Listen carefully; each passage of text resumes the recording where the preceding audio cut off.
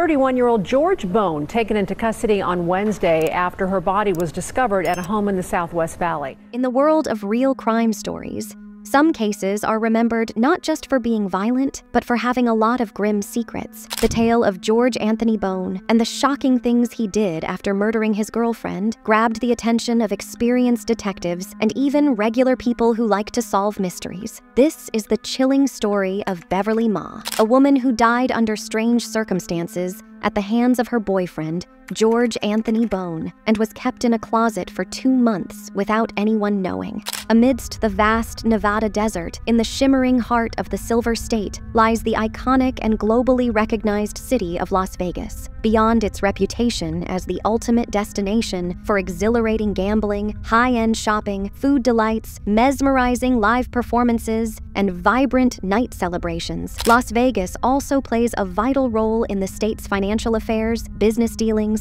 and a burgeoning cultural scene that often remains overshadowed by its entertainment attraction. Against this backdrop, we turn our attention to the harrowing story of George Anthony Bone, a 31-year-old resident of Las Vegas, Nevada. His otherwise ordinary home on Railroad River Avenue would soon become the focal point of a chilling and gruesome crime that would shock the entire city. George Anthony Bone stood accused of brutally murdering his girlfriend, Beverly Ma, in circumstances that defy belief. Even more shocking was the revelation that Beverly's lifeless body had been concealed within a closet for an excruciating 2-month period, a horrifying secret that would eventually come to light, untangling a sinister mystery that had gripped the community. Adding to the troubling story, court records unveiled a dark chapter in George Anthony Bone's past. A decade earlier, he had found himself entangled in Nevada's criminal justice system, forever marked as a registered sex offender.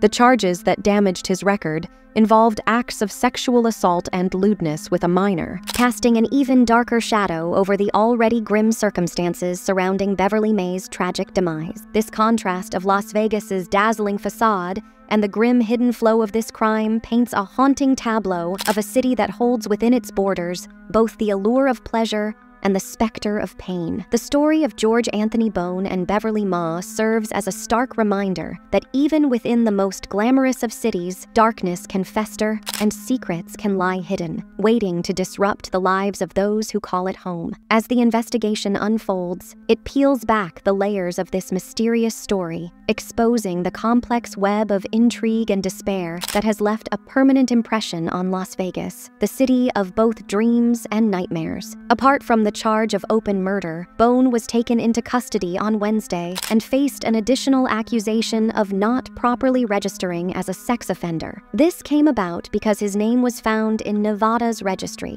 but it was linked to a different address than the one where he was supposed to be living with his girlfriend who had passed away. George Anthony Bone and Beverly Ma shared a history that traced back to their high school days, but their romantic involvement didn't begin until 2019. Shortly after Bone's release from prison. Bone elaborated on these details during an interview with the police, shedding light on the early stages of their relationship. In July of 2022, they took the significant step of moving in together, intertwining their lives more closely. However, what started as a seemingly typical union soon took a dark and troubling turn. According to Bone's account, they encountered arguments, much like any other couple. Yet, the nature of these disagreements rapidly evolved into something far more ominous. An anonymous neighbor, who had been a reluctant witness to their turbulent relationship, revealed that the couple's quarrels became a nearly daily occurrence. As time passed, the disputes seemed to gain momentum and intensity. These clashes usually ignited around midday, marked by voices raised to a fever pitch and the resonant slam of doors, serving as an audible testament to the escalating tensions. However, the most distressing moments appeared to occur during the unholy hours of 1 or 2 a.m. At these late-night junctures, distressing phrases like, "keep your hands off me" and "don't touch me" would pierce through the stillness of the night, offering a disconcerting glimpse into the unsettling dynamics of their relationship. This troubling pattern of conflict would ultimately play a vital role in the grim events that would later unfold. Sadly, these escalating conflicts between George Anthony Bone and Beverly Ma would eventually coincide coincide with the fateful moment of Beverly Ma's passing. As their ugly arguments continued to spiral into increasingly volatile territory, it became evident that the relationship was speeding towards a grim and almost expected conclusion. Within the confines of their shared space, it felt as if an ominous cloud of inevitability hung heavily over their heads. In a situation where neither party was willing to make the difficult decision to leave, the tragic outcome that eventually unfolded appeared almost predestined, casting a shadow of sorrow over their rocky relationship. The lifeless and rotting body of Beverly Ma was discovered hidden within a closet in the residence of George Anthony Bone.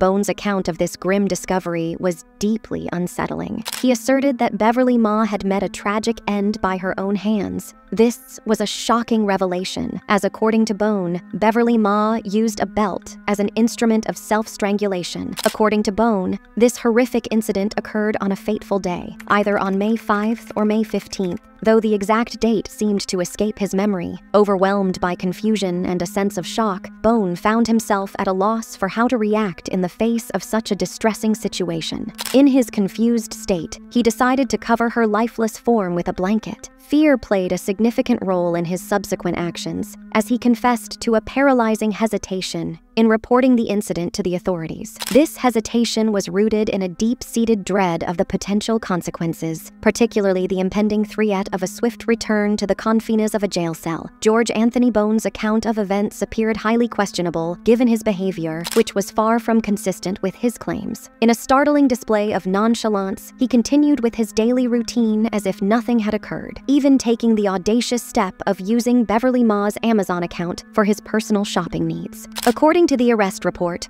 Bone went on to make over 170 purchases under Beverly Ma's name. He had been using her money all this time for his personal gains. This glaring contradiction between his actions and his side of the story of events casts substantial doubt on the credibility and authenticity of Bone's claims. During his conversation with the police, George Anthony Bone revealed an incredibly peculiar detail. He spoke about positioning a cooler near the closet door, an act driven by an unusual belief that it would function as an indicator if Beverly Ma were to somehow revive, a notion seemingly inspired by the horror movie The Grudge. This strange safety measure added a layer of complexity to the already unsettling circumstances. Furthermore, Bone revealed that he had adjusted the air conditioner to a chilling 60 degrees in an attempt to mitigate the influx of flies that had ominously gathered around Beverly Ma's lifeless and rotting body. These bizarre and seemingly irrational actions further added to the mystifying and disturbing nature of the case,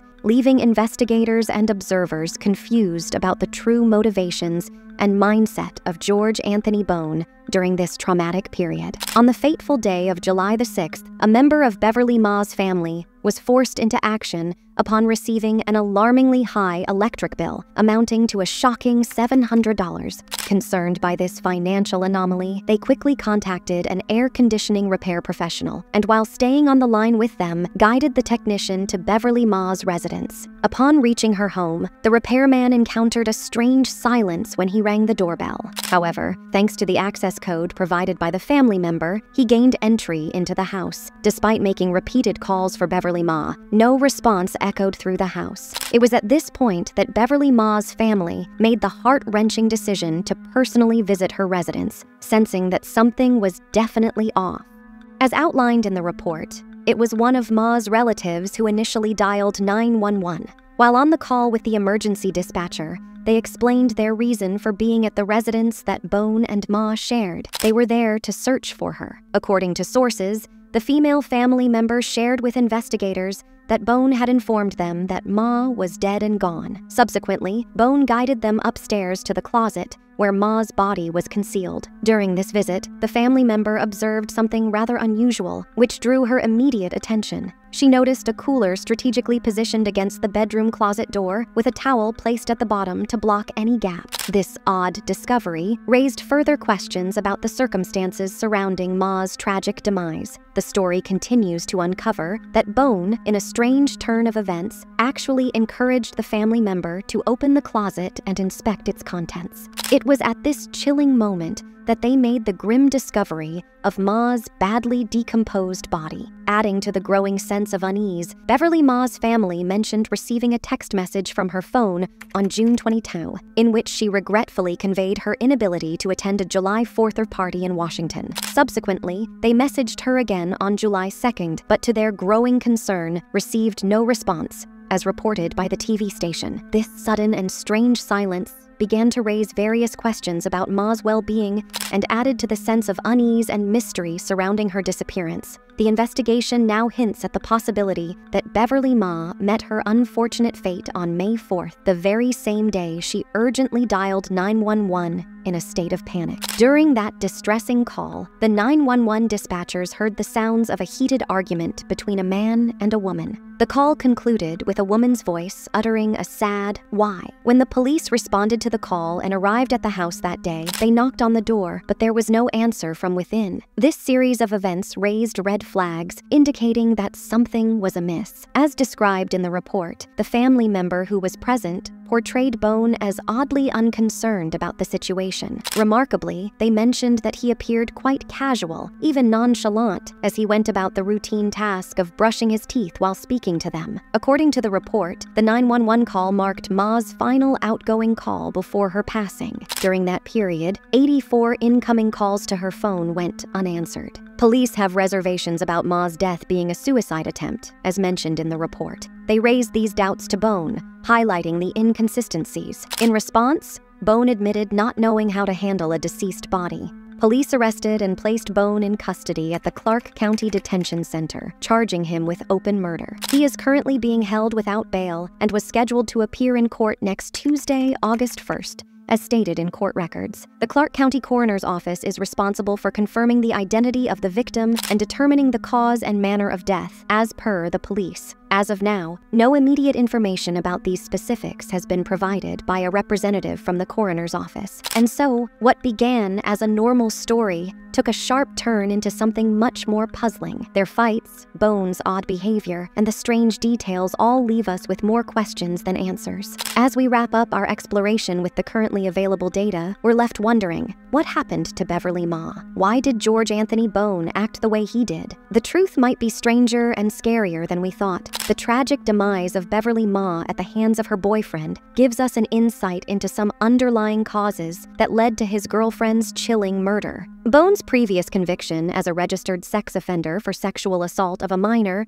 suggests Bone's tendency to engage in harmful behavior and raises questions about his psychological profile. If we look deep into his turbulent relationship with Beverly Ma, it provides us insights into his social skills, attachment style, and emotional stability. Their constant fights indicate how turbulent their relationship was and indicate an underlying issue. If we talk about motive or trigger, it could be anything including jealousy, revenge, or even desire for control. George Anthony Bone might have an underlying psychological disorder, such as an antisocial personality disorder, borderline personality disorder, or psychotic disorder. George Anthony Bone's behavior after murdering her was even more baffling. His decision to hide her body in the closet, continuing with his daily activities, while also using her Amazon account for personal purchases just shows his emotional detachment, lack of empathy, and possible dissociation from reality. Overall, George Anthony Bone's real motive behind what he did is still unknown, but if we look at the patterns, it is safe to say that George Anthony Bone is indeed suffering from some mental and behavioral issues to have done something as horrifying as murdering his girlfriend and even keeping her in his closet for a month.